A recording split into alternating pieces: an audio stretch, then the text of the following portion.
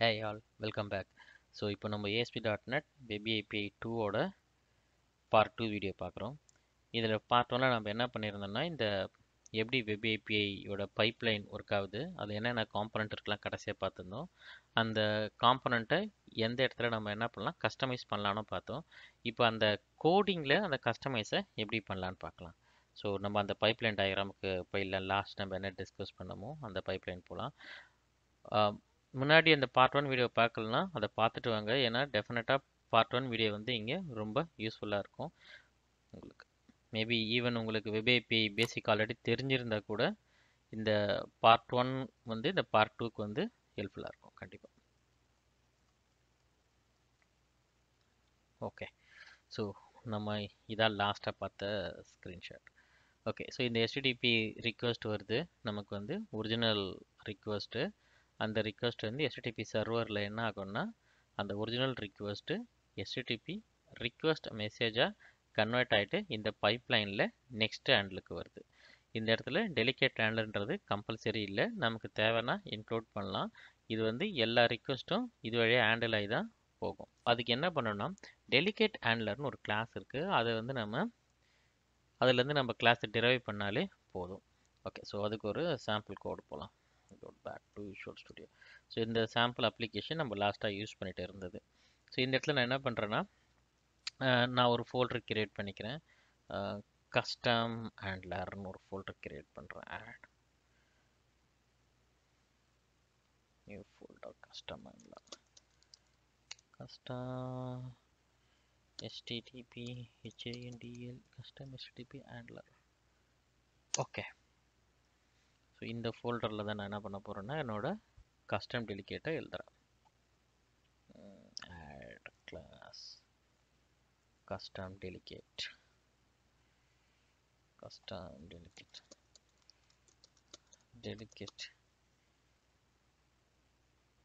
Okay, so என்னோட custom delegate ready. இப்போ இந்த வந்து நம்ம இதில் வந்து ரெண்டு பீஸ் ஆஃப் ஒர்க் இருக்குது. என்னென்னா என்னோட கஸ்டம் டெலிகேட் எழுதுறது ஒரு பீஸு, நெக்ஸ்ட் பீஸ் வந்து இந்த கஸ்டம் டெலிகேட்டை இந்த பைப்லைனில் நான் இன்க்ளூட் பண்ணுறது ரெண்டாவது பீஸு. இந்த பைப்லைன் எப்படி இன்க்ளூட் பண்ணலான்ற பார்ட்டை வந்து நம்ம நெக்ஸ்ட்டு பார்ப்போம். ஃபர்ஸ்ட் இந்த டெலிகேட்டை எப்படி எழுதலாம் பார்க்கலாம். எல்லா HTTP மெசேஜ் ஹேண்ட்லரும் கம்பல்சரியாக டெலிகேட் ஹேண்ட்லர்ன்ற கிளாஸில் தான் எக்ஸ்டெண்ட் ஆகிருக்கணும். அந்த கிளாஸில் வந்து ஒரு மெத்தட் இருக்கும். என்ன மெத்தட்னா சென்ட் அசுங்க்னு ஒரு மெத்தட் இருக்குது. அந்த மெத்தடை ஓவர் ரைட் பண்ணோம்.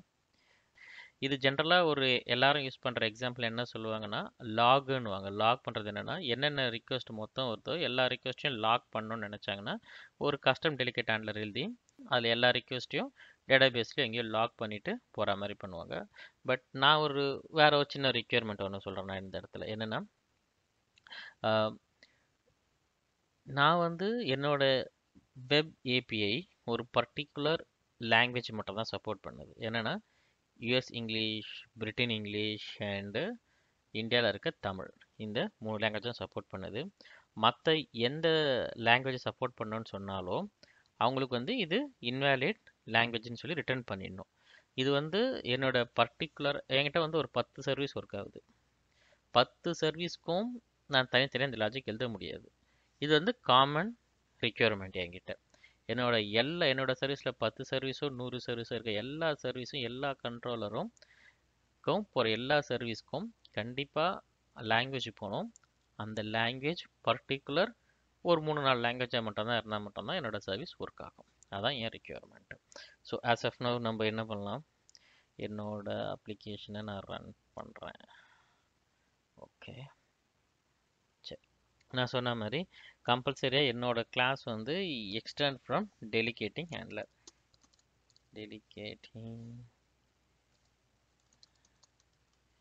ஆக்சுவலாக டைம் சேவ் பண்ணுறதுக்கு நான் எங்கே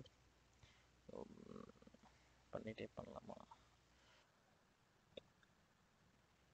show potential fix system.net. Okay fine. இந்த இடத்துல நான் என்ன பண்ணிக்கிறேன்னா பப்ளிக் என்னோட ஒரு கிளாஸு கன்ஸ்ட்ரக்டரு.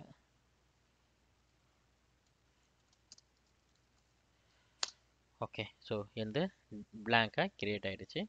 நான் என்ன பண்ணலான்னா ஜஸ்ட் ஒரே ஒரு இது மட்டும் எழுதிக்கிறேன். என்ன ஓவர் ரைட் பண்ணுறேன். இந்த மெத்தடில் இருக்க ஒரு மெத்தட் என்ன மெத்தட்னா அந்த சிக்னேச்சரை பார்த்துக்கலாம். கோ டு டெஃபினேஷன்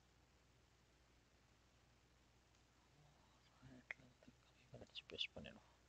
இதான் பெட்ரு நம்மளா டைப் பண்ணுறதுக்கு பதிலாக.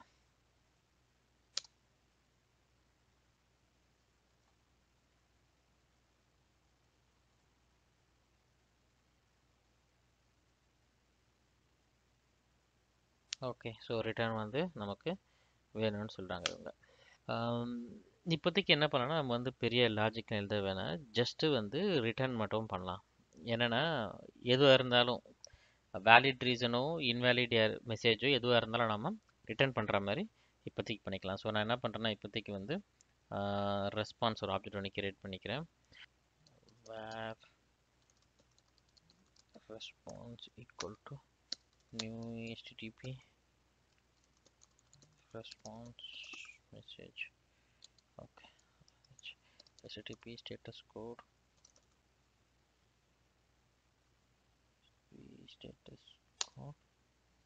system.net include பண்ணலையா? ஓகே, system.net include பண்ணிக்கலாம்.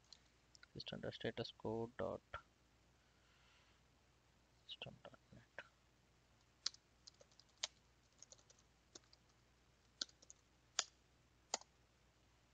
status code dot okay. இது ரிக்வெஸ்ட், இது ஓகே கிடையாது. இது கொடுத்துட்டு இந்த இடத்துல நம்ம என்ன பண்ணிக்கலாம்னா ரெஸ்பான்ஸ் டாட் கண்டென்ட்னு ஒன்று போட்டு நம்ம நியூ ஸ்ட்ரிங் கண்டென்ட், என்ன கண்டென்ட்னா மெசேஜ்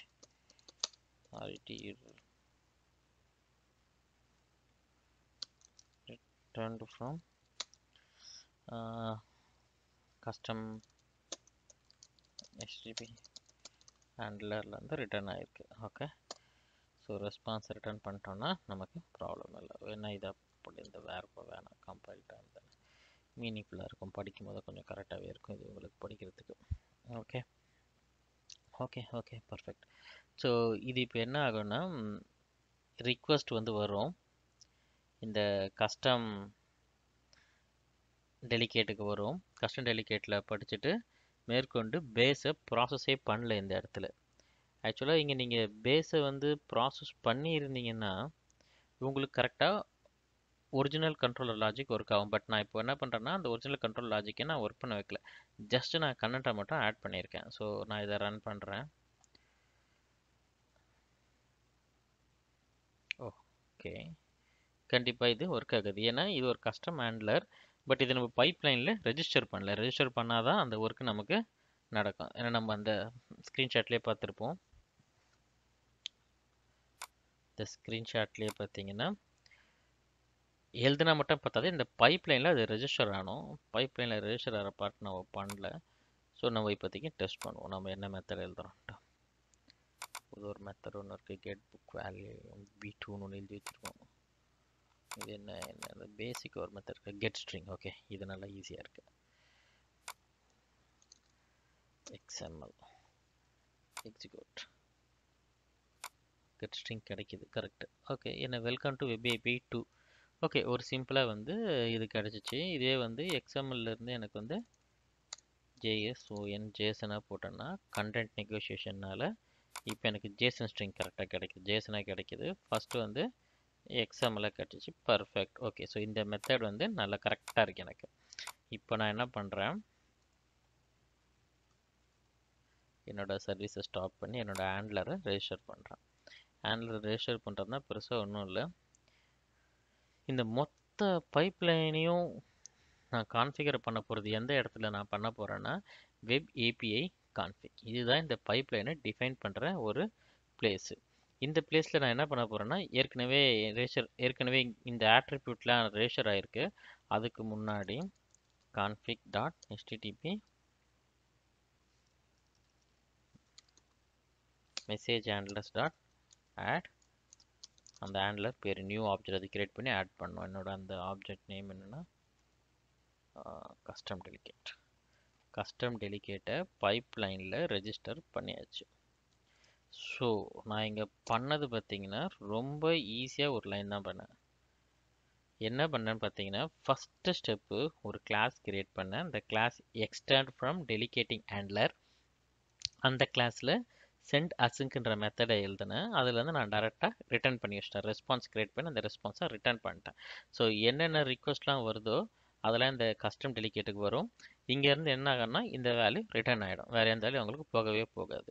இப்போ உங்கள் கொஸ்டின் எனக்கு புரியும். இந்த ஒரு கொஸ்டின் பாருங்கள்.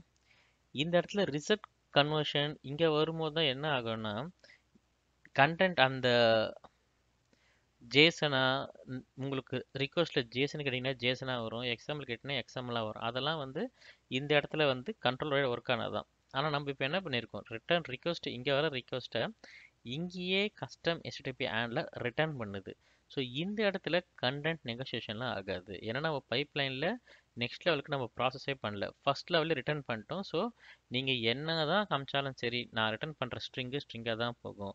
மேபி நீங்கள் வெப் API ரிக்வஸ்ட் பண்ணும்போது எனக்கு XML வேணும் கேட்டாலும் சரி, ஜேசன் வேணும் கேட்டாலும் சரி, ஆனால் உங்களுக்கு திரும்பி வர்றது வந்து வெறும் ஸ்ட்ரிங்கு தான். கண்டென்ட் நெகோசியேஷன்லாம் இங்கே போனால் தான் கிடைக்கும் உங்களுக்கு. ஓகே, ஸோ இங்கே எழுதியாச்சு. அதை என் பைப்லைனில் ரெஜிஸ்டரும் பண்ணியாச்சு. இப்போ நான் ரன் பண்ணுறேன்.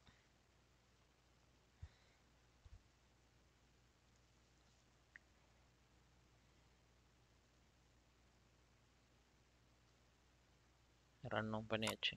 ஸோ ப்ரீவியஸாக வந்து ப்ராப்பராக வந்த வேல்யூ வந்து வெல்கம் டு வெப் API வந்துச்சு. இப்போது அதே ரிசல்ட்டை கால் பண்ணுறேன். பாருங்கள், XML ஐக்கானும் இல்லை, ஜேசன் ஐக்கானும் இல்லை, டேரெக்டாக ஒரு ஸ்ட்ரிங்காக வந்திருக்கு. என்னென்னா message return from custom HTTP handler. So பார்த்தீங்கன்னா உங்களுக்குள்ள அந்த இடத்துக்கே அது போகலை, உங்களோட டேட்டாக்கே அது போகல.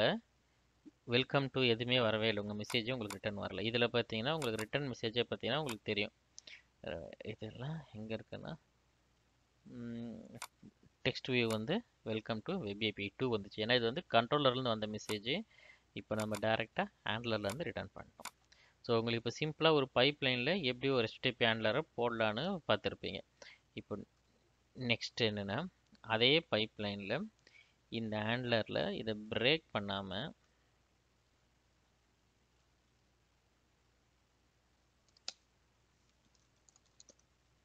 ரெஸ்பான்ஸ் ஈக்குவல் டு, ஓகே, நான் என்ன பண்ணுறேன், இதை நான் பிரேக் பண்ணல, விரும்பலை, மேற்கொண்டு ப்ராசஸை அலோவ் பண்ணுறேன். என்னென்னா ஜஸ்ட் ஒரு ஹெட்டர் மட்டும் ஆட் பண்ணி அனுப்புகிறேன். எனக்கு இந்த இடத்துல வந்து என்ன ஹெட்டர்னா, பேஸ் வந்து எனக்கு எக்ஸிக்யூட் ஆனால் நான் ஃபில் பண்ணுறேன். ஈக்குவல் டு பேஸ் கிளாஸில் இருக்க சென்டர்ஸுங்க நான் கால் பண்ணி விடுறேன். என்னோட சென்டர்ஸுக்கு இல்லாமல் சேம் என்கிட்ட என்னென்ன அந்த 2 பேராமீட்டர் வந்துச்சு, request cancellation token, request cancellation token. So நான் பேஸ் கிளாஸில் வந்து அதை நான் கால் பண்ணி வச்சிட்டேன். இது அசிங்க்ன்றதுனால நான் அவைட் விட போட்டு விட்றேன். ஸோ என்னோட பேஸ் கிளாஸ் இப்போ இது கால் ஆகிடும். ஓகே, ஸோ இப்போது கஸ்டம் ஹேண்ட்லருக்கு வந்துச்சு. ஃபஸ்ட் டைம் ரிட்டர்ன் பண்ணோம். நெக்ஸ்ட் டைம் என்னென்னா நார்மல் ஃப்ளோவில் பைப்லைனில் நெக்ஸ்ட்டு போன்னு சொல்லிட்டோம். ஆனால் இங்கே வந்ததுக்கு நம்ம ஒரு ஃப்ளாக் வேணும்னா, ஓகே, பிரேக் பாயிண்ட் வச்சு பார்க்கலாம். அது மாதிரி என்ன பண்ணுறேன்னா response dot headers dot out பண்ணிடுறோம். என்னென்னா கீ வேல்யூ தான் அது நீங்கள் 2 ஆட் பண்ணலாம். X powered by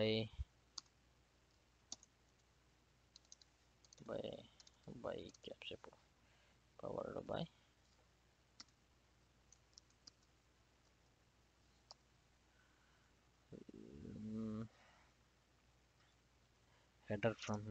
header from custom handler. Okay, so இது ஒரு சிம்பிள் பீஸ். இப்போ ஃபஸ்ட்டு என்ன பண்ணணும்னா, டேரெக்டாக இங்கேருந்து வர ரிக்வஸ்ட்டை ஹேண்டல்லேருந்தே ரெஸ்பான்ஸ் பண்ணோம். அதனால் அது வந்து கண்டென்ட் நெகோசியேஷன்லாம் இல்லாமல் எது கொடுத்தாலும் ஸ்ட்ரிங்காக தான் வந்தது உங்களுக்கு. பட் இப்போ நம்ம என்ன பண்ண போகிறோம்னா, ஓகே, இப்போ வந்து பேஸ் ரிக்வஸ்ட்டுக்கு அனுப்ப போகிறோம். இந்த அதே சேம் ரிக்வஸ்ட்டை எக்ஸிக்யூட் பார்த்தீங்கன்னா ஜேசன் கிடைக்கிது, வெல்கம் டு வெப் API. இப்போ நீங்கள் இங்கே XML கொடுத்தீங்கன்னா XML வேலிடாக வரும். ஹெட்டரில் பார்த்தீங்கன்னா நம்ம ஆட் பண்ணது ஹெடர் ஃப்ரம் கஸ்டம் ஹேண்ட்லர். இது வந்து ப்ராக்டிக்கலாக ஒரு கோட் பண்ணலாம். என்ன கோட்னா, இதே லாஜிக் தான். எனக்கு கண்டிப்பாக வந்து நான் ஃபஸ்ட்டே சொன்ன மாதிரி எனக்கு லாங்குவேஜ் வந்து பர்டிகுலராக 3 லாங்குவேஜ் வந்தால் மட்டும்தான் ஒர்க் ஆகணும், இல்லைனா ரிட்டர்ன் பண்ணிடணும். இங்கே இந்த மாதிரி ரிட்டர்ன் பண்ணினா நான் சொல்கிறேன். இது ஓகேவே நான் சொல்கிறேன். இல்லைங்கன்னா என்ன நான் மெசேஜ் கொடுக்குறேன்னா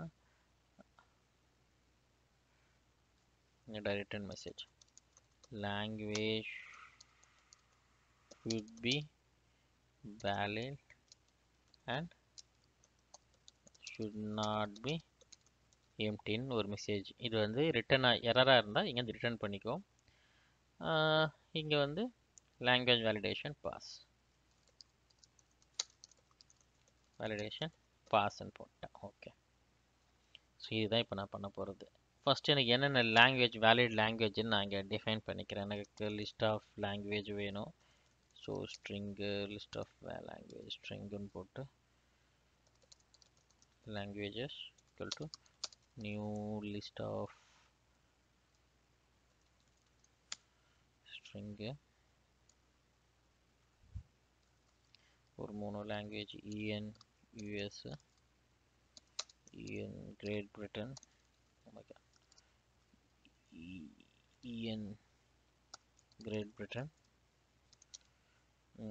Tamil TA hyphen India TA கோட்னா Indiana Tamil தான். கரெக்ட். ஸோ இந்த 3 லாங்குவேஜாக இருந்தால் மட்டும்தான் எனக்கு ஒர்க் ஆகணும். மற்றபடி வேறு எந்த லாங்குவேஜாக இருந்தாலும் எனக்கு அது ஒர்க் பண்ண வேணான்னு சொல்கிறேன். ஸோ உடனே நான் என்ன பண்ணுறேன்னா இதை வந்து ஹெடரில் தான் வரும். நார்மலாக HTTP ரிக்வஸ்ட் ஹெடர்னு ஒன்று சொல்கிறோம் பார்த்தீங்களா, இந்த ஹெடர் இதுதான் HTTP ரிக்வஸ்ட். இந்த ஹெடர் ரிக்வஸ்ட்டில் நம்ம லாங்குவேஜை கண்டிப்பாக அனுப்பணும், எந்த லாங்குவேஜ்ன்ட்டு. ஸோ ஹெடரில் இருக்க வேல்யூவை ரீட் எப்படி நம்ம ஆட் பண்ணுறோமோ அதே மாதிரி வேல்யூவை ரீட் பண்ணுறதுக்கும் இப்படியே தான் ஒரு வேல்யூ இருக்குது. ஸோ எல்லா ஹெடரில் இருக்க வேல்யூவை நான் என்ன பண்ணுறேன், ஒரு ஸ்ட்ரிங்கை வாங்கிக்கிறேன். enumerable string headers. Okay, இந்த headers equal to okay request dot headers dot try get values என்னன்னா accept hyphen language. இந்த சின்டெக்ஸில் தான் அவங்க அனுப்புவாங்க. அவங்க கமா எதுலன்னா ஹெட்டரில் எடுத்துறேன்னு சொல்லிட்டேன். ஓகே, இது அவுட் பேராமீட்டர்.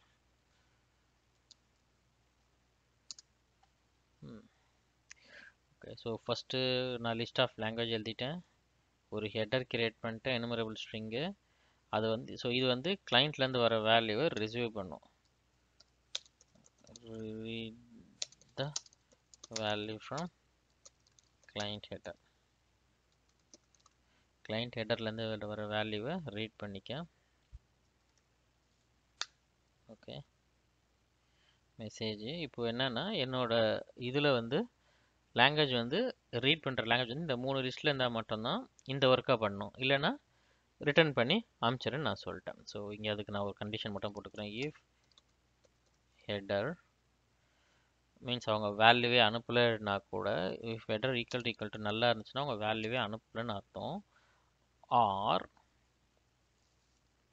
அந்த ஹெட்டர் வந்து என்னோட லிஸ்ட்டில் இல்லைன்னா languages dot contains இருந்துச்சுன்னா இல்லைன்னா அப்போ ஃப்ரண்ட்டில் ஒரு நாட் போட்டுடலாம். நாட் contains ஆஃப் அந்த ஹெட்டரில் இருந்ததில் ஃபஸ்ட் ஆர் டிஃபால்ட். மீன்ஸ் அவங்க 2-3 அக்செப்ட் லாங்குவேஜ் அனுப்பலாம், இல்லை ஃபஸ்ட்டு அக்செப்ட் லாங்குவேஜ் எடுத்துக்கோங்கன்னு இதில் நான் சொல்லிட்டேன். ஓகே, எனவே இந்த கோடை நம்ம முடிச்சிடணும்னா அப்புறமா string comparer dot ordinal ignore case correct. Okay, so home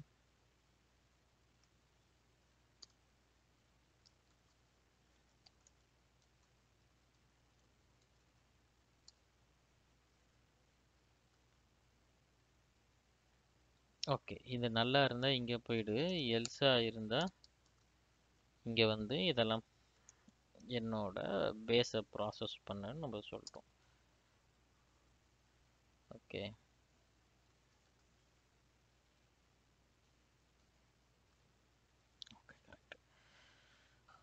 okay, so இது என்னோட ப்ரோக்ராம். இந்த கோடை நான் இப்போ என்ன பண்ணியிருக்கேன் பார்த்தீங்கன்னா, ஓகே, ஸோ லிஸ்ட் ஒன்று எடுத்திருக்கேன். இந்த 3 லாங்குவேஜ் இருந்தால் மட்டும் தான் சப்போர்ட் பண்ணணும்.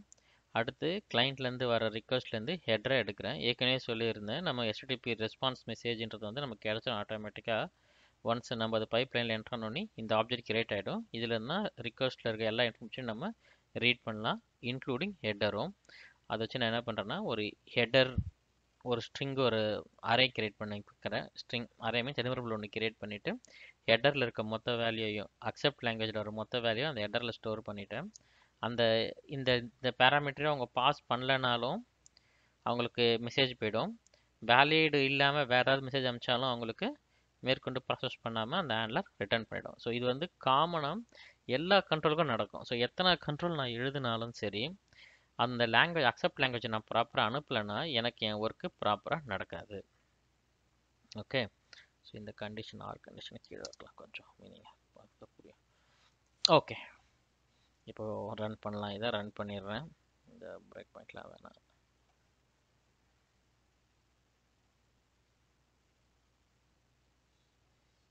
ஓகே, ரன் ஆகுது.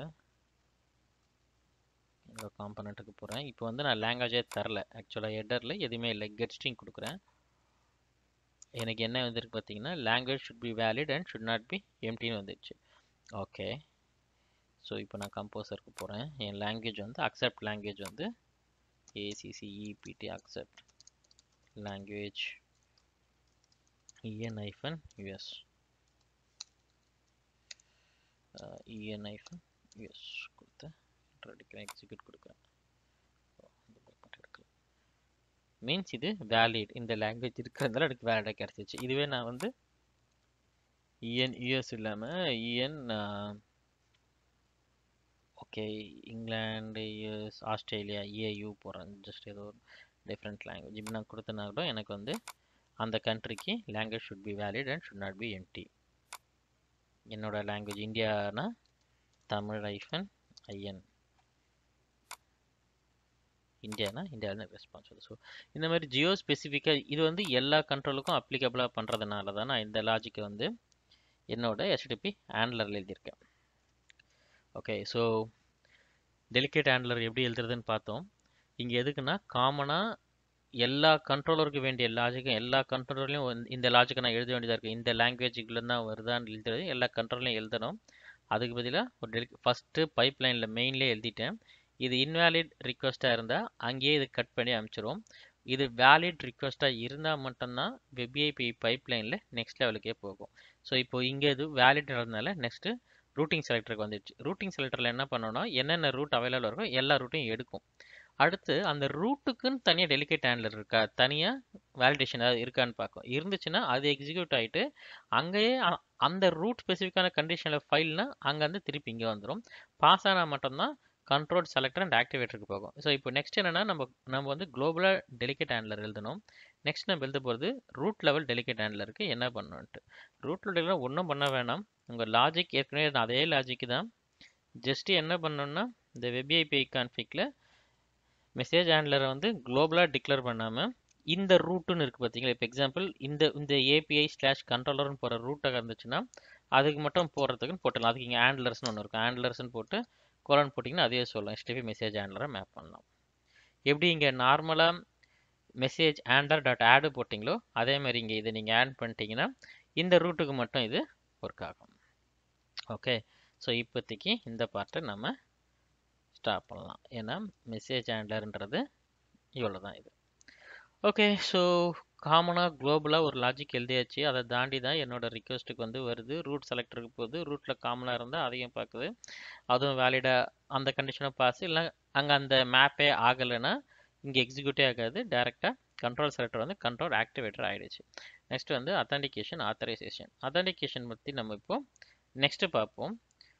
ஆத்தரைசேஷன் ஓகே, ஆத்தன்டிகேஷன் நம்ம நெக்ஸ்ட்டு பார்ப்போம். அதுக்கு முன்னாடி வந்து ஃபில்டர்ஸை பார்த்துடலாம். ஆத்தரைசேஷனும் ஒரு ஃபில்டர் தான்.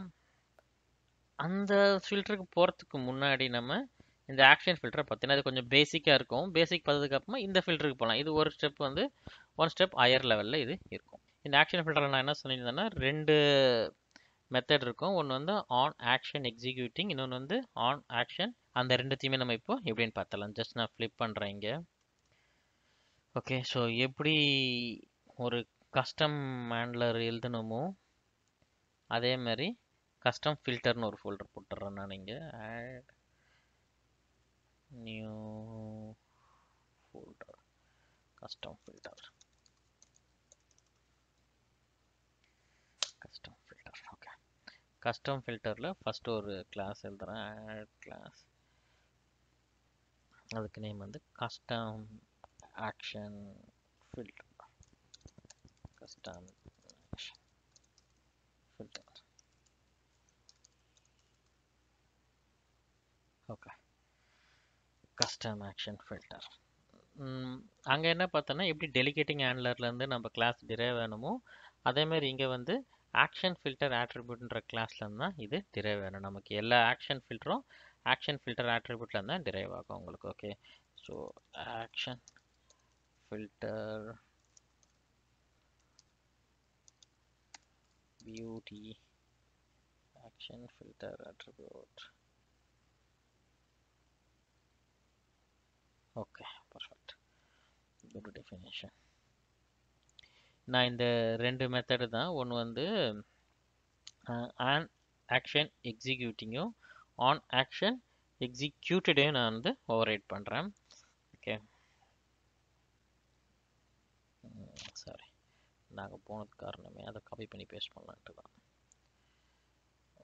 வாய்டு விர்ச்சுவல் வாய்டு இங்கே வந்து பப்ளிக்லேருந்து கட் பண்ணிக்கலாம். Shift end control C. நான் இந்த ரெண்டு மெத்தட் இங்கே ஓவர்ரைட் பண்ணுறேன். ஓகே, அடுத்த மெத்தடு எக்ஸிக்யூட்டிங். எக்ஸிக்யூட்டிங் தான் ஃபஸ்ட்டு வரும், எக்ஸிக்யூட்டட் தான் நெக்ஸ்ட்டு ஃபயர் ஆகும். ஸோ நான் அந்த ஆர்டர்லேயே வைக்கிறேன். only before, okay, occurs before the action method is invoked. Okay, so அந்த கமெண்ட் நல்லா இருக்கு. இப்போ காப்பி இதே அதே மாதிரி கமெண்ட்டை காப்பி பண்ணலாம். எக்ஸிக்யூட்.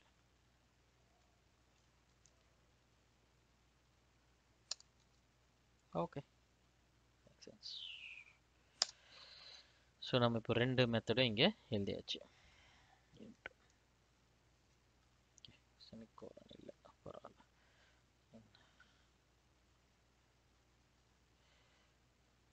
ஸோ இப்போது நான் என்ன என்னோட ஆக்ஷன் எக்ஸிக்யூஷனில் நான் என்ன பார்க்க போகிறேன்னா, ஸோ இந்த பைப் லைனுக்காக நான் வரேன். டெலிகேட் ஹேண்டர்லாம் எக்ஸிக்யூட் ஆகிட்டு எல்லாம் முடிச்சு என்னோட web AB controller code execute ஆகுது. அந்த கோடு எக்ஸிக்யூட் ஆகிறதுக்கு முன்னாடி இந்த மெத்தட் கால் ஆகும், எக்ஸிக்யூட் ஆனதுக்கு அப்புறமா இந்த மெத்தட் கால் ஆக போகுது. ஸோ எனக்கு வந்து இந்த பர்டிகுலராக என்னென்ன ஒர்க் நான் பண்ணமோ அந்த ஒர்க்கை நான் பண்ணிடலாம். இதுக்கு முன்னாடி என்ன ஆக்சுவலாக ப்ரிஃபிக்ஸாக ஒரு சில லாஜிக் ரன் ஆகணும், சஃபிக்ஸாக இந்த லாஜிக் மட்டும் ரன் ஆனா இப்படி நான் பண்ணிக்கலாம்.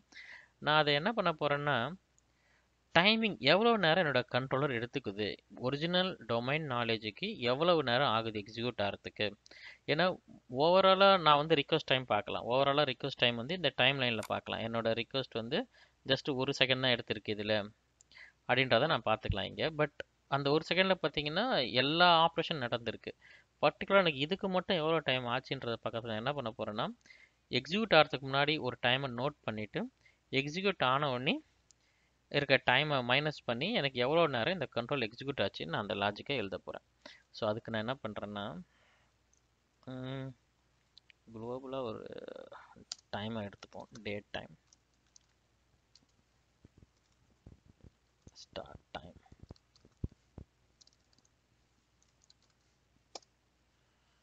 ஸோ என்ன பண்ணலாம், இந்த மெத்தட் 6 மணி கண்டிப்பாக இங்கே வருதுன்றதுனால start time equal to date time dot now. So method execute ஆகிறதுக்கு முன்னாடி என்னோட டைம் அது செட் பண்ணிடும். செட் பண்ணிட்டு என்ன ஆகும், இது பேஸ் கிளாஸ் ஏதாவது ஒரு அந்த பைப்லைன் எக்ஸிஸ்டிங் பைப்லைன் நான் டிஸ்டர்ப் பண்ணாமல் எக்ஸிக்யூட்டிங்க்கு இந்த ஆக்ஷன் கான்டெக்ஸ்ட்டை அப்படி அனுப்பிச்சிட்றேன். ஆக்ஷன் கான்டெக்ஸ்ட்டை அனுப்பிச்சிடலாம். ஸோ என் ஒர்க்கு முடிஞ்சு போச்சு. ஸோ என்னோட ஒரிஜினல் பிஸ்னஸ் லாஜிக் எக்ஸிக்யூட் ஆகிறதுக்கு முன்னாடி நான் டைம் எடுத்து சேவ் பண்ணிட்டேன். இப்போ என்னோட கண்ட்ரோலர் எக்ஸிக்யூட் ஆனதுக்கு அப்புறமா வரேன், நான் இந்த இடத்துக்கு வரேன். இப்போ எனக்கு எக்ஸிக்யூட் ஆகிடுச்சுன்ற அசம்ஷனில் வரேன். இங்கே என்ன பண்ணுறேன்னா பேஸ் டாட் ஆன் எக்ஸிக்யூஷன் எக்ஸிக்யூட்டடை கால் பண்ணி விட்டுறேன். அதுக்கு என்ன பண்ணோம், எந்த டிஸ்டர்பும் பண்ணாமல் ஒரிஜினல் பைப்லைன் கிளியராக இருக்குது. ஓகே, ஸோ இப்போ கரண்ட்டாக எவ்வளோ டைம் ஆச்சு நான் டிஃப்ரெண்ட் பார்க்கறதுக்கு என்ன பண்ணுறேன்னா டிஃப்ரெண்ட் பார்க்க டைம் ஸ்பேன் எடுத்து span equal to date time dot now dot subtract இந்த கரண்ட் டைமில் இருந்து ஸ்டார்ட் டைமை மைனஸ் பண்ணிடுன்னு சொல்லிடுறேன். ஸோ மைனஸ் பண்ணிட்டேன்னா எனக்கு என்னோட ஸ்பேன் டைம் கிடச்சிரும். ஸோ இந்த டைம் எடுத்து நான் ஹெட்டரில் ஆட் பண்ணிடுறேன். Context dot action executed context dot இந்த param action executed context dot header response dot headers dot add. இது என்னன்னா வந்து custom handler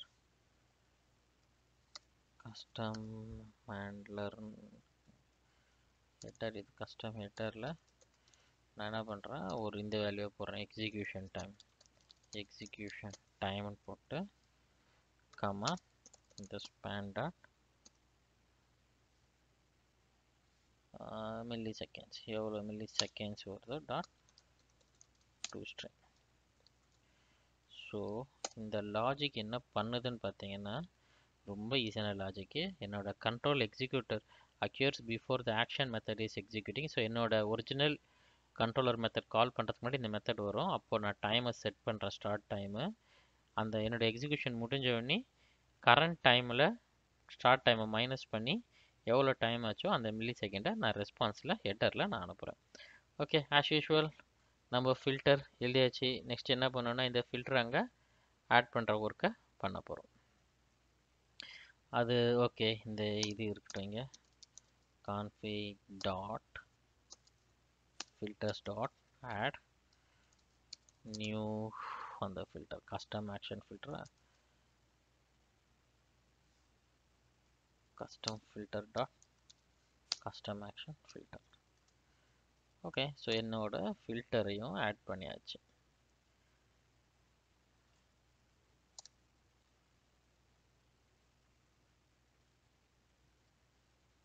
okay, perfect. Message handler ஃபில்டரை add பண்ணியாச்சு. இப்போ நம்ம ரன் பண்ணலாம் இதை.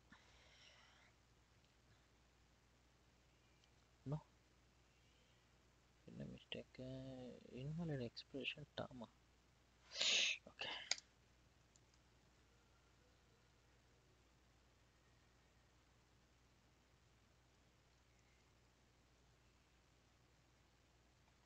ஓகே. ஸோ கம்போசரில் போயிட்டு எக்ஸிக்யூட் கொடுக்குறேன். ஜேசன் வந்துடுச்சு.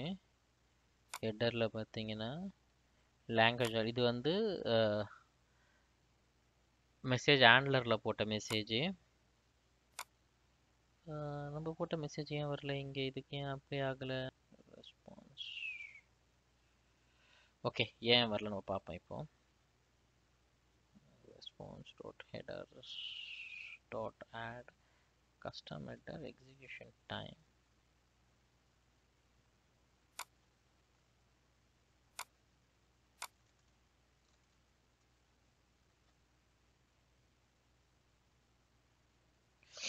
ஓகே, காப்பி பண்ணி பேஸ்ட் பண்ணும்போது இது விர்ச்சுவல்னு சொல்லிட்டோம். நம்ம என்ன பண்ணோம்னா பேஸ் கிளாஸை ஓவர் ரைட் பண்ணியிருக்கோம். அதனால தான் இது ஃபயர் ஆகலை.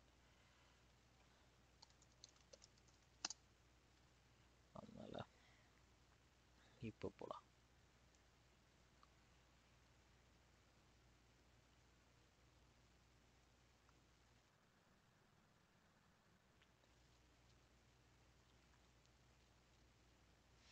ஓகே, ரிக்வெஸ்ட் எக்ஸிக்யூட் ஜேசன் வந்துடுச்சு. ஹெட்டர்ஸில் போய் பார்த்தோம்னா 34 மில்லி செகண்ட்ஸ் ஆகிருக்கு இதுக்கு மொத்தமாக. தேர்ட் வந்து ப்ராப்பராக எக்ஸிக்யூட் ஆகுது. இப்போ எக்ஸாம்பிள் என்ன பண்ணுறேன்னா உங்களுக்கு இந்த பிரேக் பாயிண்ட் வச்சா க்ளீனாக புரியும். அது என்ன இந்த டைமிங்லாம் விட இங்கே ஒரு பிரேக் பாயிண்ட் வைக்கிறேன். எக்ஸிக்யூட்டிங், எக்ஸிக்யூட்டட், ஒரிஜினல் இம்ப்ளிமெண்டேஷன் இங்கே இருக்கு. 5 செகண்ட்ஸ் வேணா, ஒரு 2 செகண்ட்ஸ் போதும்.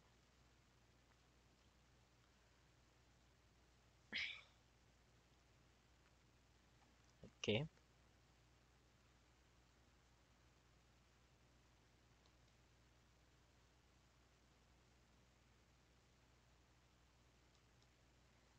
வந்துடுச்சு. இப்போ என்ன பண்ணலான்னா ஃபீல்டில் ரிக்வெஸ்ட் அனுப்புகிறேன் சேம் மெத்தடுக்கு. ஃபஸ்ட்டு எக்ஸிக்யூட் ஆகிறது எதுன்னு பார்த்தீங்கன்னா ஆன் ஆக்ஷன் எக்ஸிக்யூட்டிங், இதுதான் ஃபஸ்ட்டு எக்ஸிக்யூட் ஆகுது. ஸோ இந்த எக்ஸிக்யூட் ஆகலேருந்து எஃப்ஐ ப்ரெஸ் பண்ணேன்னா என்னோட மெத்தடுக்கு போகுது. மெத்தட்லேருந்து ஒரு எஃப்ஐ அடித்தேன்னா ஆன் ஆக்ஷன் எக்ஸிக்யூட்டடுக்கு வருது. ஸோ பார்த்தீங்கன்னா இது எக்ஸிக்யூட் ஆகிட்டு ஒரிஜினல் ஆக்ஷன் எக்ஸிக்யூட் ஆகிட்டு ஆக்ஷன் எக்ஸிக்யூட்டட் ஒர்க் ஆகுது. இதுதான் இந்த டயக்ராமில் சொல்லியிருப்போம். உங்கள் பைப்லைன் போகிறதுக்கு முன்னாடி ஆக்ஷன் ஃபில்டரில் ஆன் ஆக்ஷன் எக்ஸிக்யூஷன் கால் ஆகும், அதுக்கடுத்து இது கால் ஆகும் சொல்லியிருந்தேன். இதுவும் அகைன் உங்களுக்கு வந்து கம்பைண்டாக எல்லாத்துக்கும் பண்ணுறதுனால நான் குளோபலாக ரெஜிஸ்டர் பண்ணியிருக்கேன்.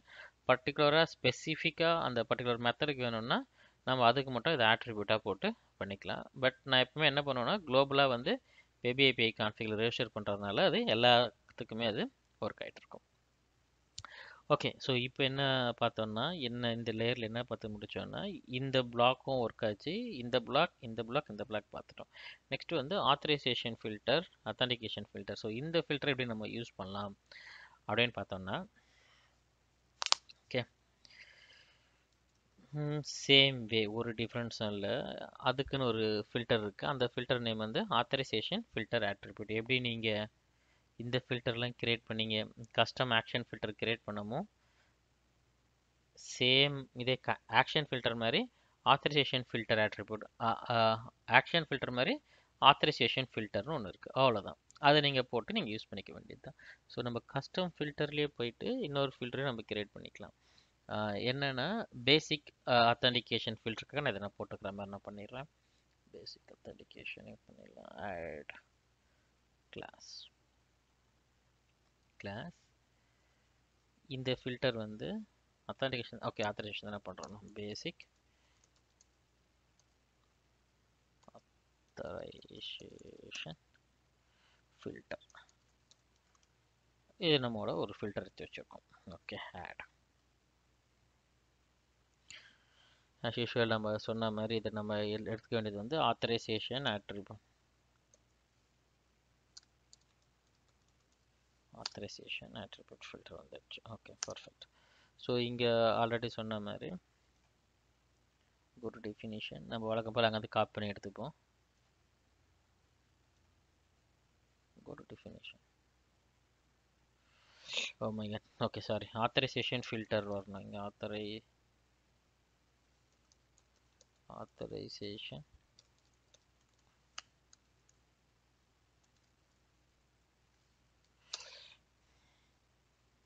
ஃபில்டர் ஃபஸ்ட்டு காப்பி பண்ணி போடுவாங்க, அப்போ தான் அந்த ப்ராப்ளம் சால்வ் ஆகும், இன்டெலிஜென்ஸ் ஒர்க் ஆகும். Authorisation filter attribute, perfect. Go to definition. இங்கே நம்ம எடுக்க வேண்டிய ஃபில்டர் வந்து ஆன் ஆத்தரைசேஷன், இதை தான் எடுக்கணும். இந்த மெத்தடை விர்ச்சுவல் மெத்தடை ஓவர் ரைட் பண்ண வேண்டியது தாங்க.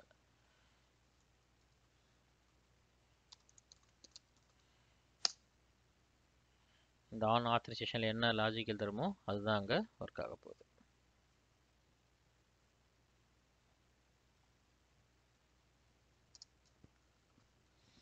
ஓகே, இப்போ பேசிக் ஆத்தரைசேஷன் பண்ணும்போது நீங்கள் இந்த இடத்துல என்ன பண்ணியிருந்தோன்னா நம்ம ஒரு ஹெடர் அனுப்பும் போது அக்செப்ட் லாங்குவேஜ் ஹெடர்லாம் அனுப்பிச்சோம். அதே மாதிரி ஆத்தரைசேஷன்ட்டு ஒரு ஹெடர் இருக்குது. அந்த ஆத்தரைசேஷன் ஹெடரை யூஸ் பண்ணிங்கன்னா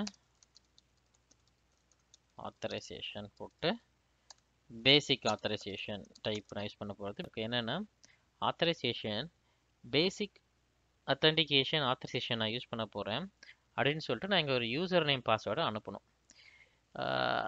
என்ன யூசர் நேம் பாஸ்வேர்டு அனுப்பணும்னா என்கிரிப்டில் தான் போகும். ஸோ என்னோடய யூசர் நேம் பாஸ்வேர்டு வந்து அட்மின் இருக்குது. யூசர் நேம் பாஸ்வேர்ட் அட்மின் இதை நீங்கள் ஆக்சுவலாக போஸ்ட்னு சொல்லி இங்கே அனுப்பலாம். பட் நார்மலாக பேசிக்ன்றதுனால நான் வந்து ஆத்தரைசேஷன் இதை வந்து நான் வந்து ஹெட்டர்லேயே அனுப்பிச்சிடுறேன். நீங்கள் கூகுளில் போனீங்கனாலே நிறைய உங்களுக்கு இன்ட் கிடைக்கும். என்னென்னா என்கோடிங் யூடி என்கோடிங்னாலே ஆன்லைன் என்கோடிங்னாலே கிடைக்கும்.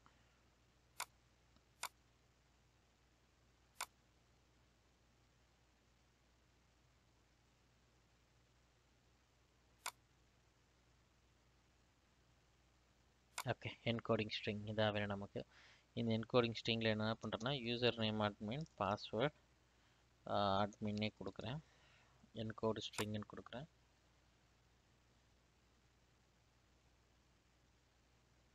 பேஸ் 64 என்கோட் ஆயிடுச்சு. ஓகே, பேஸ் 64 என்கோட் ஆயிருக்கு. இதான் நமக்கு வேணும். இதை காப்பி பண்ணி நான் பேஸ்ட் பண்ணிப்பேன். எனக்கு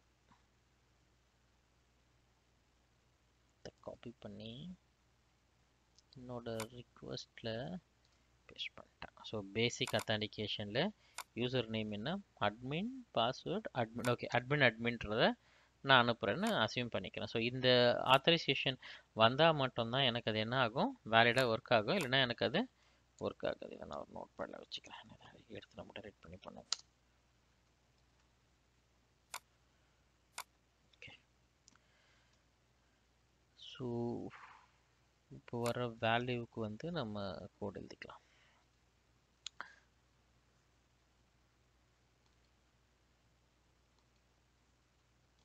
ஓகே, ஸோ இந்த இப்போ வர வேல்யூக்கு நம்ம இங்கே கோட் எழுதிடலாம். ஆன் ஆத்தரைசேஷனில் என்ன பண்ணுறேன்னா ஃபஸ்ட்டு அந்த ஹெடர் வேல்யூ பிளாங்காக இருந்தாலே நான் என்ன பண்ணிடுறேன், டேரெக்டாக நான் ரிட்டன் அனுப்பிச்சி விட்டுறேன். ஸோ அதுக்கு நான் கோடிங் எழுதிக்கிறேன். இஃப் அந்த ஹெடர் வந்து இப்போ நீங்கள் கேட்கலாம், ஹெட்டர்லேருந்து நான் ஒரு ரீட் பண்ணும்போது நம்ம லாஸ்ட் டைம் என்ன பண்ணோம்னா எப்படி ரீட் பண்ணோம், நம்ம அதை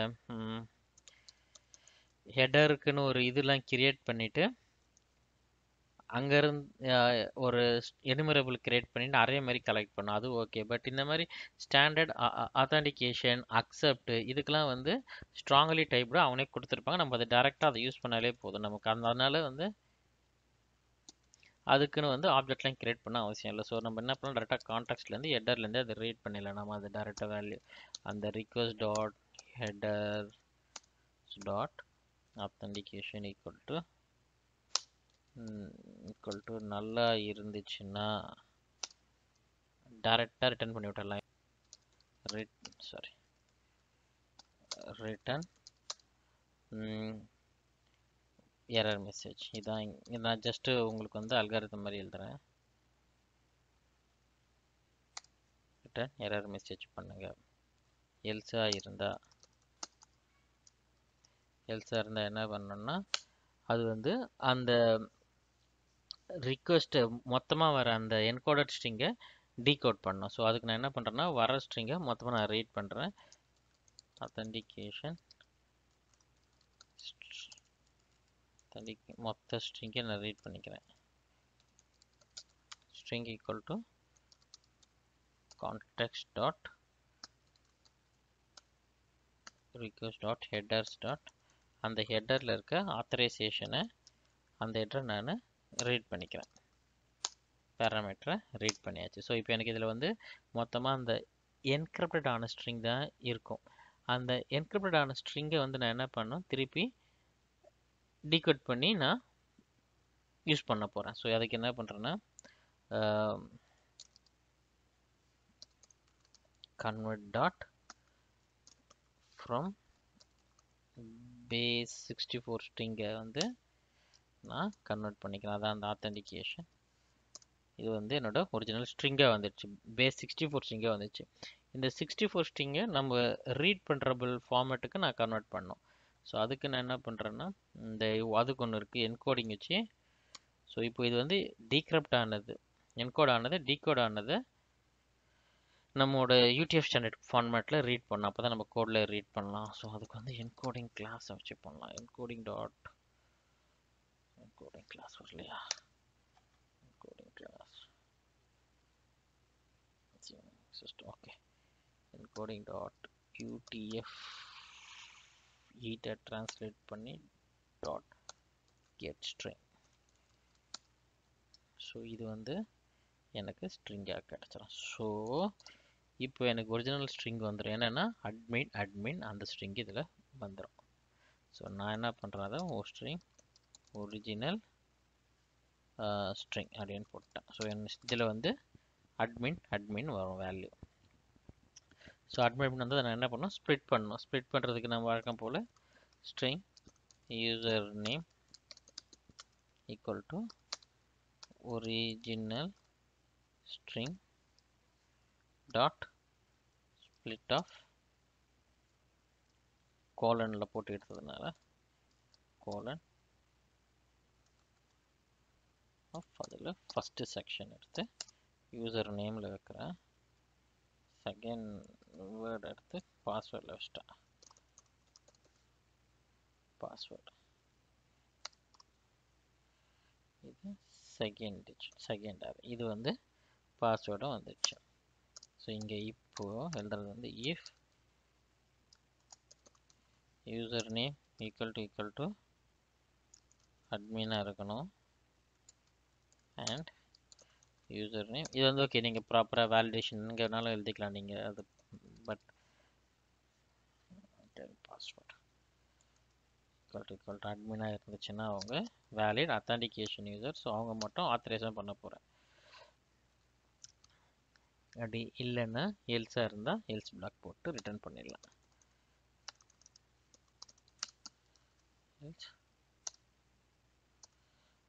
process for the Python.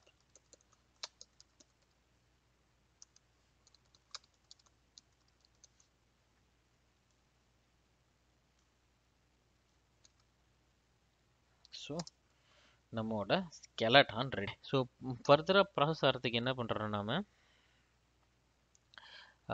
Base dot இது ப்ராப்பராக இருந்துச்சுன்னா பேஸ் டாட் ஆன் ஆத்தரைசேஷன் சொல்லிட்டு பேஸில் உள்ளே போன்னு சொல்லிட்டோம். நாம் ப்ராப்ளமே இல்லை.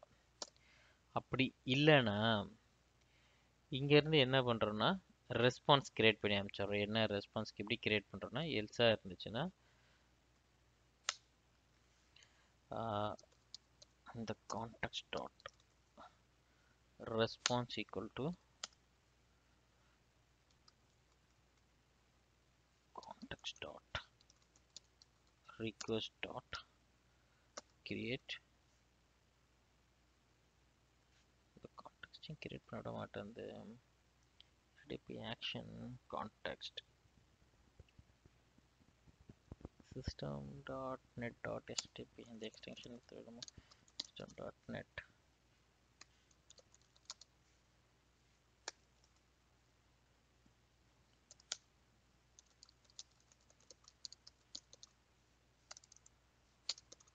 .htp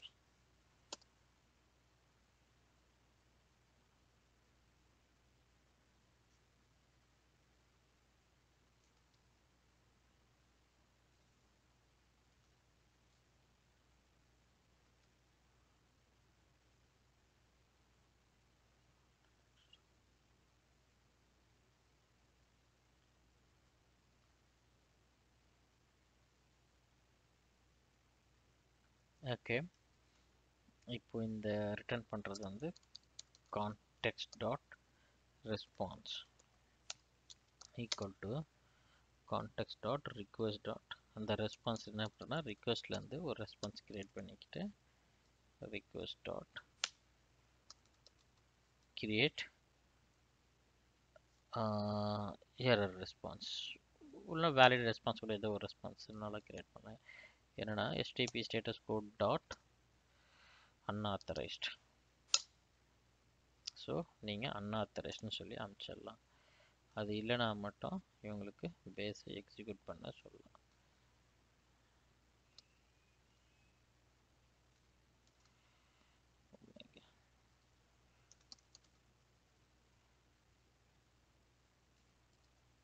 ஸோ சிம்பிளாக முடிஞ்சு போச்சு இந்த இடத்துல. வேறு எதுவுமே நம்ம பண்ண வேணாம்.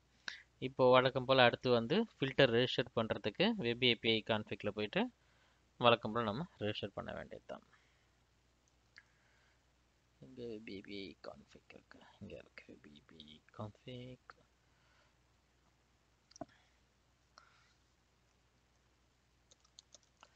config dot filters dot add new basic authorization filter define பண்ணிட்டு அனுப்பிச்சாச்சு. ஓகே, ஸோ இந்த இதுவையும் ஃபில்டர் பண்ண. ஸோ இப்போ வந்து பைப்லைனில் எது போனாலும் சரி அந்த ப்ராப்பர் ரிக்வெஸ்ட் இல்லைன்னா உங்களுக்கு அத்தான்டிகேஷன் எரர் அடிச்சிடும் உங்களுக்கு. ஓகே, நெக்ஸ்ட்டு இல்லாமல் கொடுக்கலாம் கெட் ஸ்ட்ரிங். எடுத்து ரன் பண்ணலையா? ஓகே, சர்வரே இல்லைன்னு சொல்லுவோம், எரர் கனெக்ஷன் ஃபைல்டு கரெக்டு. அது ரன் ஆகலை, இப்போ ரன் ஆகுதா? ரன் ஆகுது. ஸோ இப்போ போய் ரன் பண்ணுவோம்.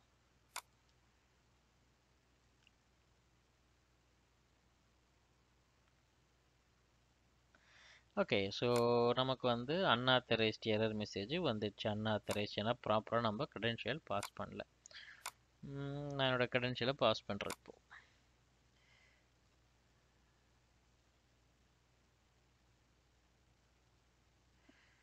இங்கேயும் பார்த்தீங்கன்னா உங்களுக்கு வந்து ஆத்தரைசேஷன் ஃபில்டர் ஃபஸ்ட்டு ஃபயர் ஆகும். இந்த பைப்லைனில் இருக்க மாதிரி தான் ஃபயர் ஆகும்.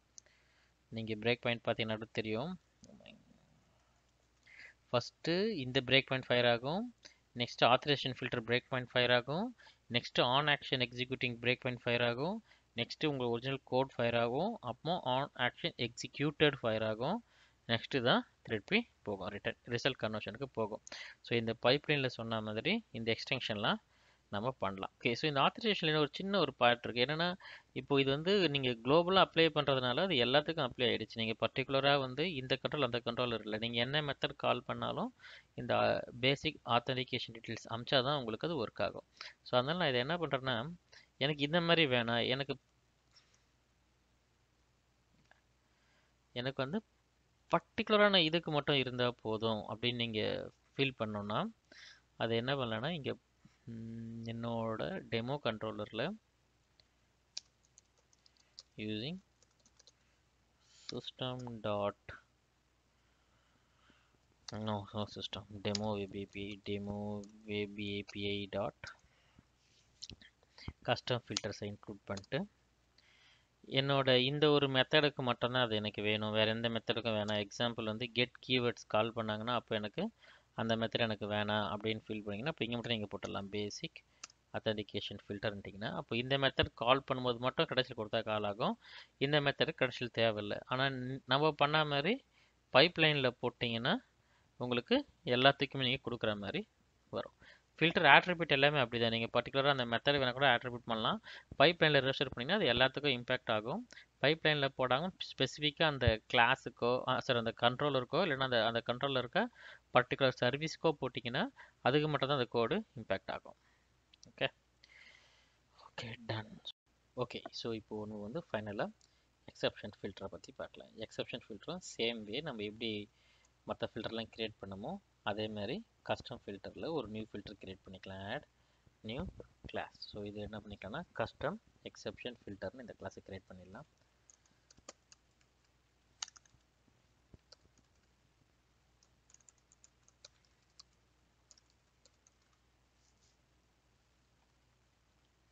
ஆட். ஓகே, ஆஸ் யூஷுவல் நம்ம அந்த என்ன இன்க்ளூட் பண்ணமோ அதை இன்க்ளூட் பண்ணிப்போம். Using system.web.http filters system.web.http filters இதை யூஸ் பண்ணிட்டோம். இங்கே அந்த வழக்கம் போல் அந்த எக்ஸப்ஷன் ஃபில்டர் ஆட்ரிபியூட்னு இருக்கும் பார்த்தீங்களா, அதை இன்புட் பண்ணிப்போம்.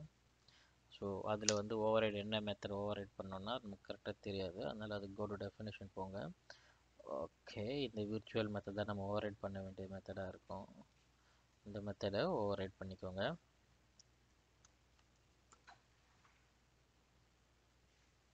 ஓகே, ஓவர்ரைட் பண்ணோன்னா ஜஸ்ட்டு ஒன்றும் இருக்காதுங்க, சிம்பிளாக இங்கே விர்ச்சுவலுக்கு பதிலாக ஓவர்ரைட் உங்கள் மெத்தடை கம்ப்ளீட் பண்ணிக்கோங்க.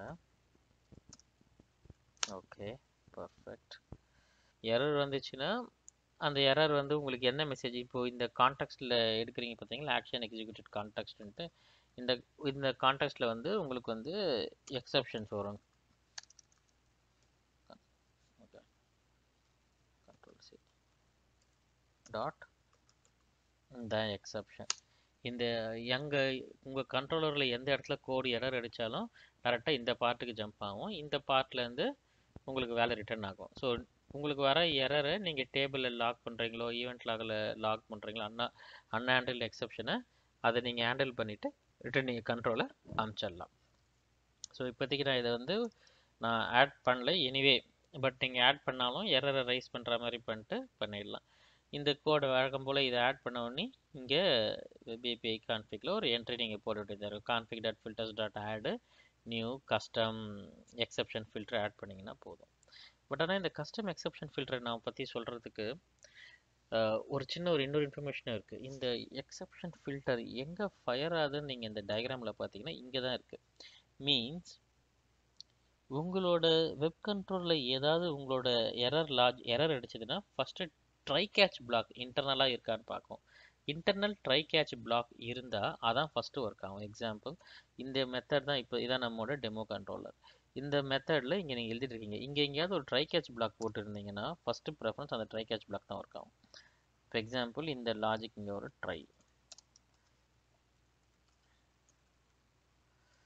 கேட்ச்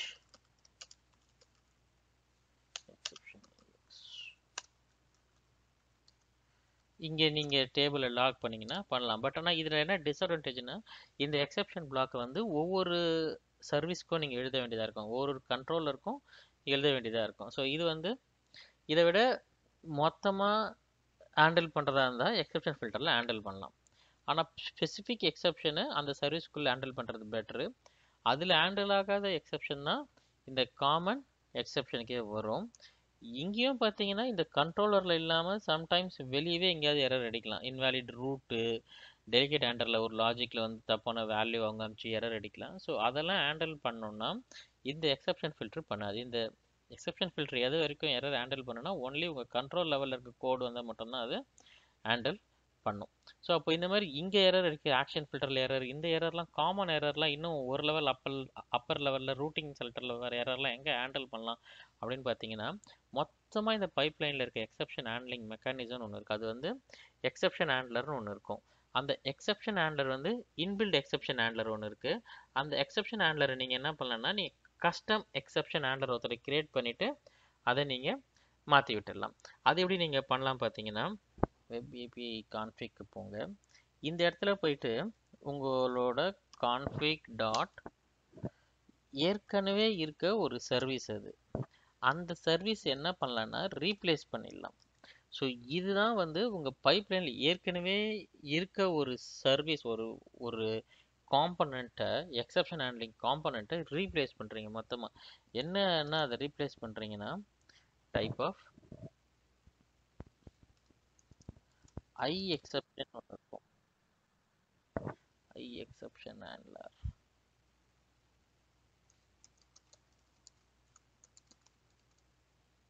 எக்ஸப்ஷன் ஹேண்ட்லர் வந்து நம்மளோட கஸ்டம்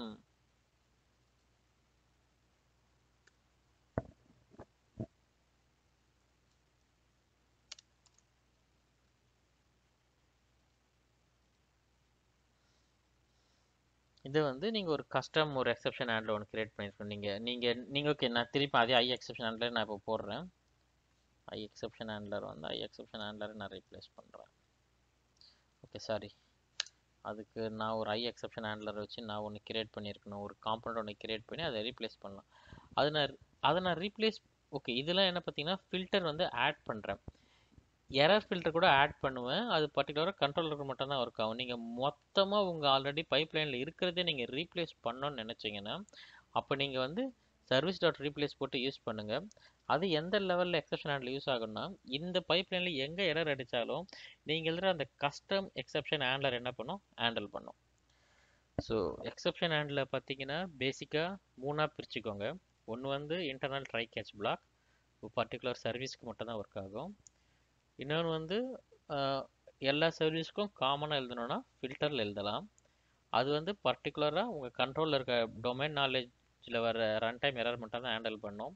என்டையர் பைப்லைனில் இருக்க எக்ஸப்ஷன் ஹேண்டில் பண்ணணும்னு நினச்சிங்கன்னா ஐ எக்ஸப்ஷன் ஹேண்ட்லரில் ஆல்ரெடி இருக்க பைப்லைனில் இருக்க ஐ எக்ஸப்ஷன் ஹேண்ட்லரை ரீப்ளேஸ் பண்ணுறதுக்கு இன்னொரு கிளாஸ் ஒன்று டிரைவ் பண்ணிவிட்டு அதை வெப் ஏபிஐயில் கான்ஃபிகர் பண்ணிங்கன்னா உங்களுக்கு அந்த மாதிரி ஒர்க் ஆகும். Okay, I think we are good with this diagram. Almost எல்லாமே கவர் பண்ணியிருப்போம். இதில் வந்து நிறைய இருக்குது லாஜிக். நீங்கள் எக்ஸிஸ்டிங் சர்வீஸ்லாம் ரீப்ளேஸ் பண்ணி பார்க்கலாம். எல்லாமே நீங்கள் ஓனாக ட்ரை பண்ணி பாருங்கள். பட் பேசிக்காக நீங்கள் பைப்லைனில் என்ன சேஞ்ச் பண்ணாலும் அதை கான்ஃபிகர் பண்ணுற இடம் வந்து வெப் ஏபிஐ config.cs ஃபைலில் போயிட்டு ஆட் பண்ணுறீங்களோ ரீப்ளேஸ் பண்ணுறீங்களோ பண்ணிவிட்டு கொஞ்சம் பைப்லைனை சேஞ்ச் பண்ணி பாருங்கள். ஆனால் ஒன்று, நீங்கள் எழுதுகிற உங்கள் மொத்த லாஜிக்கும் உங்களோட கஸ்டம் கண்ட்ரோலரில் மட்டும்தான் இருக்கும்.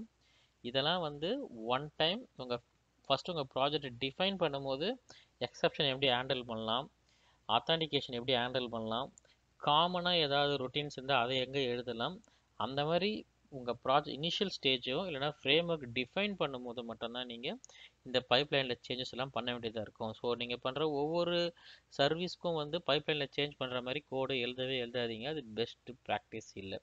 ஜஸ்ட் இந்த பைப்லைன் அண்டர்ஸ்டாண்ட் பண்ணுறதுக்காக தான் நான் இந்த கஸ்டமைசேஷன்லாம் நம்ம பார்த்தோம். ஓகே, ஸோ இப்போ இதுலேயே வந்து இம்பார்ட்டண்ட்டான ஒரு பாயிண்ட் மட்டும் ஒன்று இருக்குது நமக்கு. ரைசைக்கிள், பைண்டர், ஃபில்டர்ஸ், ஆக்ஷன் ரிசல்ட் நான் கஸ்டம் பண்ணல, ட்ரை பண்ணி பாருங்கள். செக்யூர் விபிஐயில் பேசிக் பண்ணோம், இன்னும் டோக்கன் பேஸ்ட் இருக்கும், plus versioning. Okay, so important topic எதுன்னு பார்த்தீங்கன்னா வெர்ஷனிங். இப்போ இந்த வெர்ஷனிங்கை பற்றி பார்ப்போம்.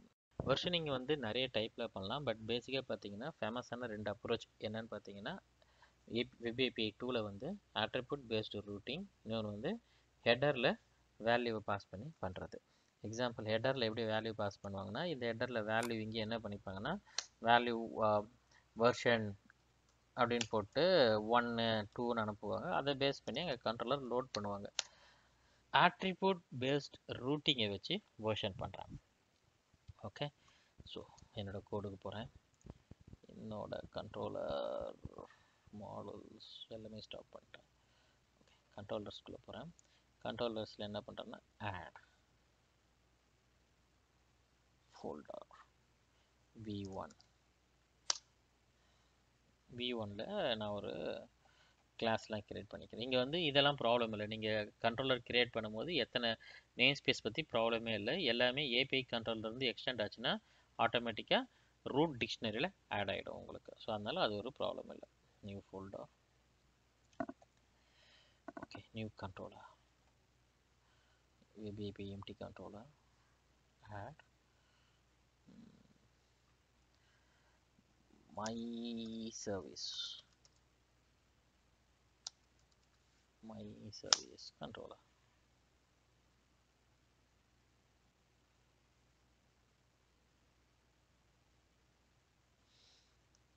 ஓகே, ஸோ இங்கே என்ன பண்ணுறேன்னா நான் ஒரு சிம்பிள் ஒரு மெத்தட் எழுதிக்கிறேன்.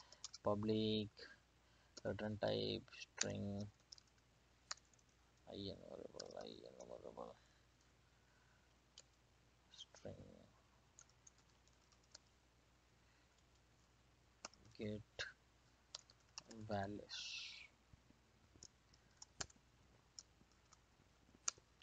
ஆக்சுவலாக நீங்கள் பேராமீட்டர்லாம் பாஸ் பண்ணிங்கன்னா ஃப்ரம் பாடி இல்லை ஃப்ரம் யூஆர்ஐ போட்டு பண்ணுங்கள்.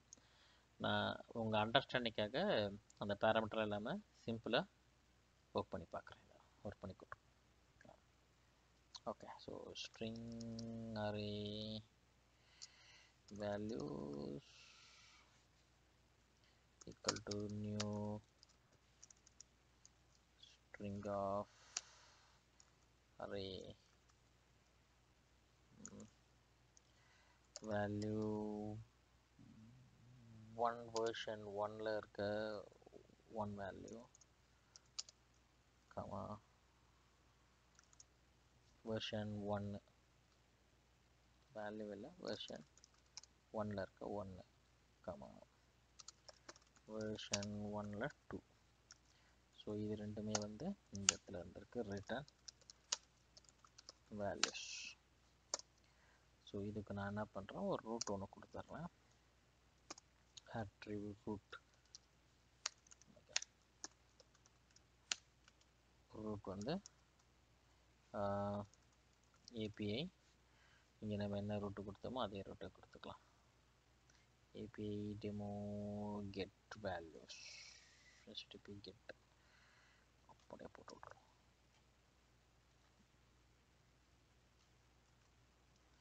ஓகே, இப்போ இன்னொரு மெத்தட் எழுதும் போது இங்கே கெட் வேல்யூஸ்ன்னு போடுறோம். அடுத்து வந்து கெட் வேல்யூஸ் ஒன்றுன்னு ஒன்று எழுதுறோம்.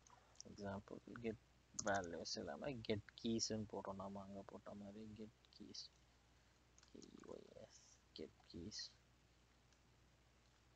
KEYS get keys version key version 1.1 just one.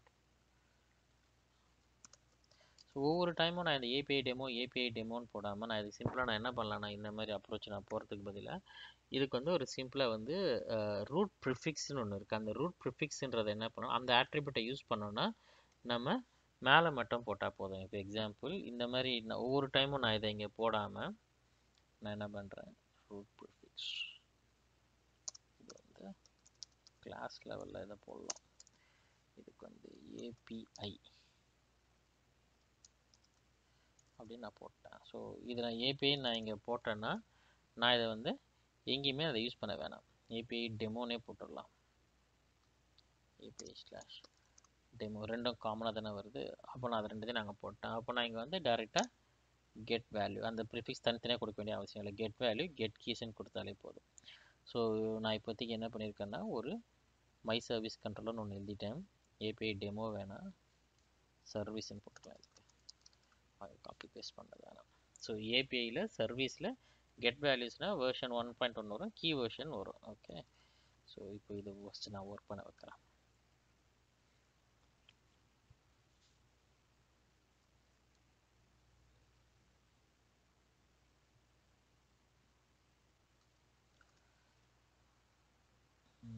API serviceல get values get keys. Okay, API டெமோவில் என்னோட புது சர்வீஸில் get values 404 இல்லைன்னு சொல்லுது. Okay, 404 page cannot found. API slash service slash get value HTTP get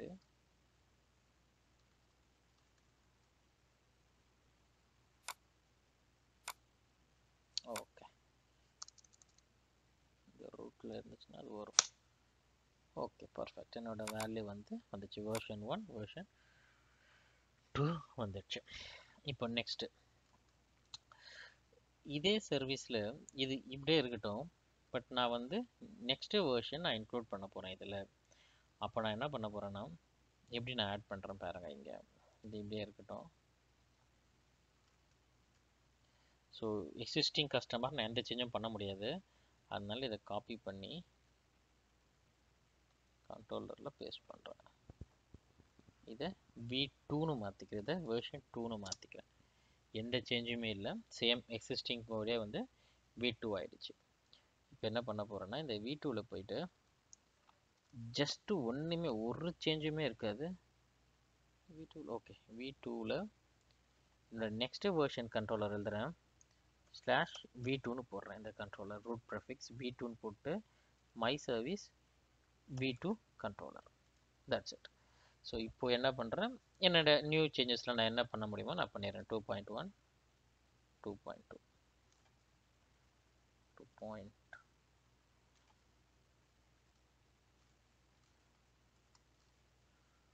okay, so இப்போ என்ன ஆகும்னா same version what ever இப்போ இங்கே ஒர்க் ஆச்சோ அது எனக்கு ஒர்க் ஆகும், வெர்ஷன் 1 வெர்ஷன் 2. பட் ஜஸ்ட்டு V2ன்னு போட்டோன்னா V2 சர்வீஸ் ஒர்க் ஆகும், வெர்ஷன் 2.1 2.2. ஸோ நாளைக்கு ஃப்யூச்சரில் வரும்போது எதுவுமே பண்ண வேண்டியிருக்காது, ஜஸ்ட்டு இதை காப்பி பண்ணி போட்டு என்னோடய கிளாஸ் நேமை மட்டும் மாற்றிட்டு இந்த வெர்ஷன் நம்பரை மட்டும் மாற்றிட்டு போயிட்டு இருந்தேன்னா மல்டிபிள் வெர்ஷன் கிரியேட் ஆகும். ஸோ எக்ஸிஸ்டிங் ஓல்டு இருக்க ஃபங்க்ஷனாலிட்டி எந்த சேஞ்சுமே வராது. நியூ வெர்ஷனில் ஜஸ்ட்டு ரூட் ப்ரிஃபிக்ஸில் மட்டும் ஒரு சின்ன சேஞ்ச் பண்ணிங்கன்னா மல்டிபிள் வெர்ஷன் வந்துகிட்டே இருக்கும். இதான் வந்து ஸ்ட்ரைட் ஃபார்வர்ட் கரெக்டான அப்ரோச்சு. ஹெடரில் நீங்கள் வெர்ஷன் அனுப்பலாம், அந்த ஹெடர் வெர்ஷனை பேஸ் பண்ணி நீங்கள் லாஜிக்லாம் எழுதி பண்ணலாம், அப்படியும் பண்ணலாம். பட் ஏபிஐ டூனும் போது வெப் ஏபிஐ டூனும் போது உங்களுக்கு அந்த அளவு பண்ண வேண்டிய அவசியம் இருக்காது. இப்போ பேசிக்காக ஓகே டாட் நெட் அட்வான்டேஜ். இப்போ நீங்கள் ஒரு வாட்டி இதே வீடியோவோட ஃபஸ்ட்டு வீடியோவில் இருக்க ஒரு 10 மினிட்ஸ் வீடியோவை பாருங்கள். இந்த அட்வான்டேஜில் நீங்கள் படித்து பாருங்கள், உங்களுக்கு அது எவ்வளோ ஈஸியாக இருக்குன்னு புரியும். ஓகே, ஸோ உங்களுக்கு ஏதாவது கொஸ்டின் இருந்துச்சுன்னா கமெண்ட்டில் போடுங்க, நான் கண்டிப்பாக ரெஸ்பான்ஸ் பண்ணுறேன். இன்னும் வெப் ஏபிஐயில் நிறைய இருக்குது. என்னென்ன பார்த்தீங்கன்னா டிபெண்டன்சி இன்ஜெக்ஷன், அந்த token paste authentication, custom soap formatter. So இந்த டாப்பிக்லாம் படிச்சிங்கன்னா இன்னும் பட் ஆனால் இதெல்லாம் ஒரு ரிக்யர்மெண்ட் ரேராக வரும்.